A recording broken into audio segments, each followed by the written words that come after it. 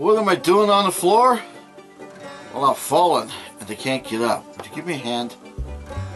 Stay tuned and see why I'm on the ground.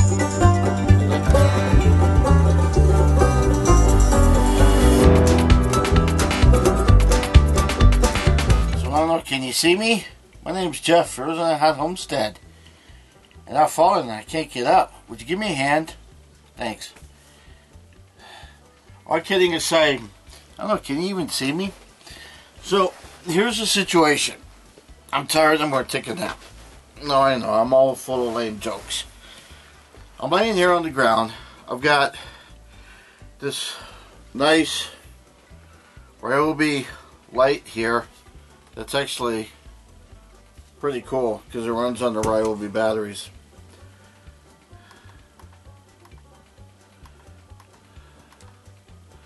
It's got like 3 settings, so that's on low.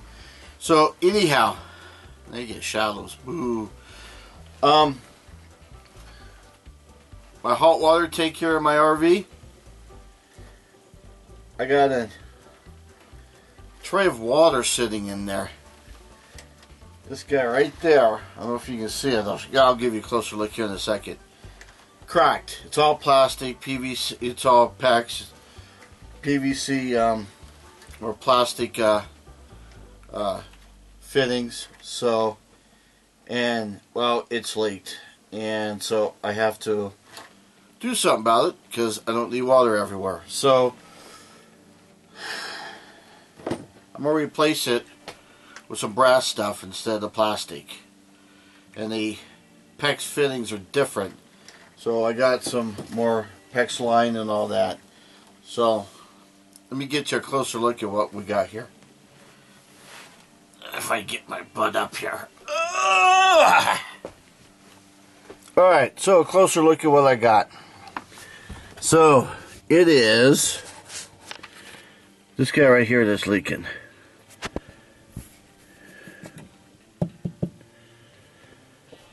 So what I'm going to do is we're going to cut this right about there. We're going to cut that one just on the other side. And we're going to take and undo this and undo this. And then I'm going to use this as a model. And I'm going to make another one here with that as my model. So I know what sizes, you know, the distance between this angle and that angle and those 90s and all that, those elbows. So I already have the cover off because I leave it off because mice still get in here from time to time, and so with the cover off they're less likely to hang out in there and build a nest. Plus I can see them too. So in fact I've even got a mouse trap up there.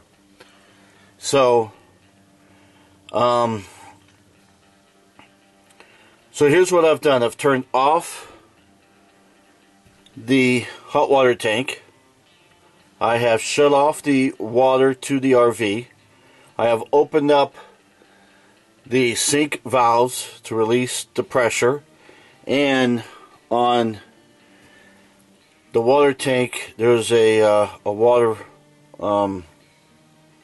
relief valve or whatever. I'll show you here in a second, that I unscrewed, and it emptied out that water tank. So there may be a little bit of water in this just because, as you can see, that's the lower point there, so probably some water accumulated there. So I've got a towel here that should help a little bit. So I'll empty out that water tray, that ice tray, and then we will we'll go to town. I'm not going to show you every little bit that I do. I'll show you in phases just because I have no clue what I'm doing. I've only worked with PEX a couple of times, so I think I've got all the fittings I need, although I may need something for that. I don't know yet. We'll have to see. So this is what happens when you don't know what you're doing, but you got to do it. You just make it up as you go. So let's get cutting. Once I start cutting, there's no turning back, huh? Ready, set, go. All right. So what do we got? This is the one I cut off.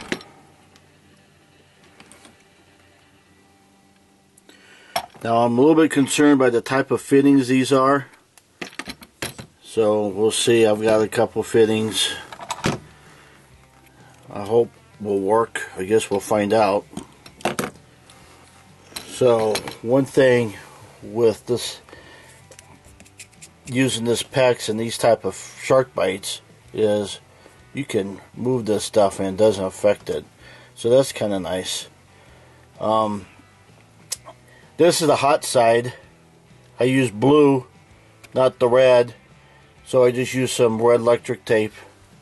And then this here is the actual pipe. So you can't even tell, can you? So there's the PEX there. I got a small cutter. I might have to,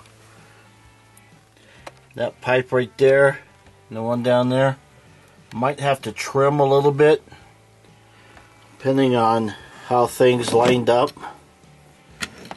And I picked this up. I don't know if I'm going to need it. Picked this up in case even this, the long handle, doesn't give me enough room to move. I picked this up. I can cut through with this maybe. So let's go ahead, and I want to check those fittings to see. Put some of this Teflon tape on there, and then we'll put those together and we'll see what it looks like. Right there is the drain valve, I guess, whatever you want to call it.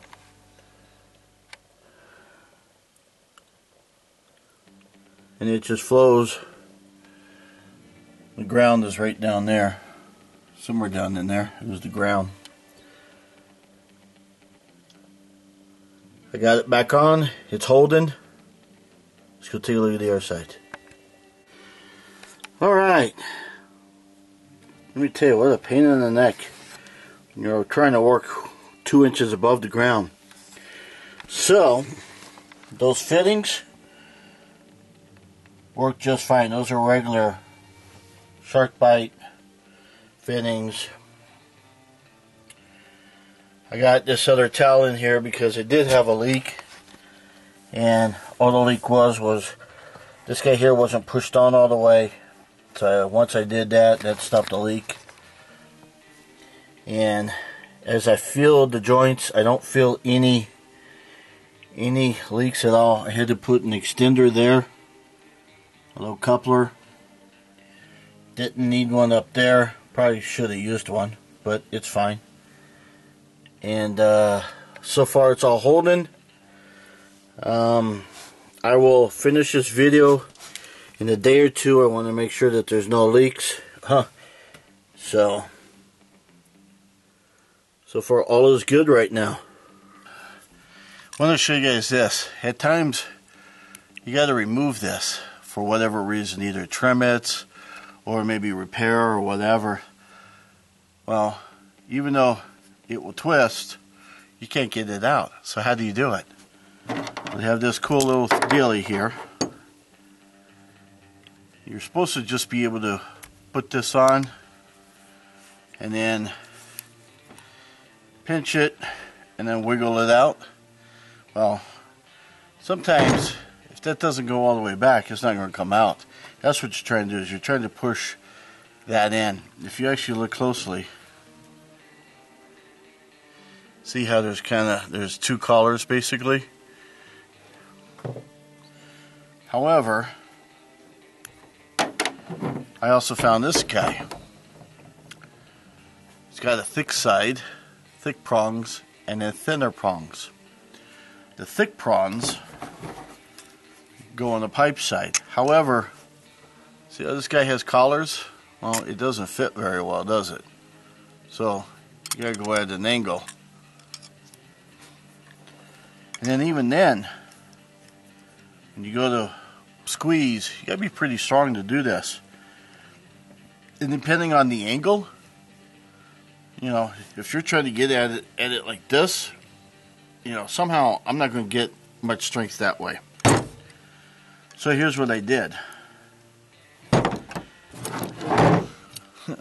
I broke one of these out. So basically, I was able to hold that like say, and then I took this guy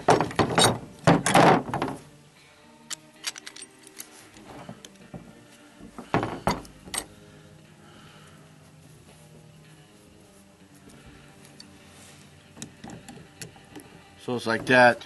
Then I took this guy and I just squeezed until it kind of got really firm and almost stopped. Like right there it stops.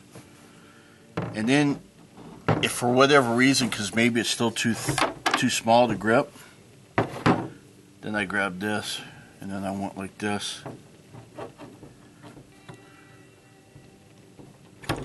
Voila. So even though this guy was a whole lot more expensive than that little orange thing, this guy was like $8 and this thing was like 20 cents or whatever, a buck, whatever. Even though it was a lot more expensive, I kind of like this because I have this option, which then means I don't have to struggle at bad angles to get it. Or if I just don't even want to squeeze on it, then I can always break out something like this. Pretty clever. That's my homestead tip of the week, tip of the year, something like that. So, all right. So let's give it a couple of days to see if it leaks, and then I'll check back with you. Keep your fingers crossed and toes and all that. So it's been longer than a couple of days. In fact, actually, guys, I totally forgot about it. It's been like literally over a month. So, is it leaking? In a month, not a single drop. So I guess that's the road test, huh? Not just a couple of days, but the whole month. So, but yeah, the plumbing here. I'm going to get you guys last quick look. And, it's a perfect fit. There you go. It's a perfect fit. Not a single drop. So that's it. Thanks for watching. See you. Bye. Have fun. Did you subscribe?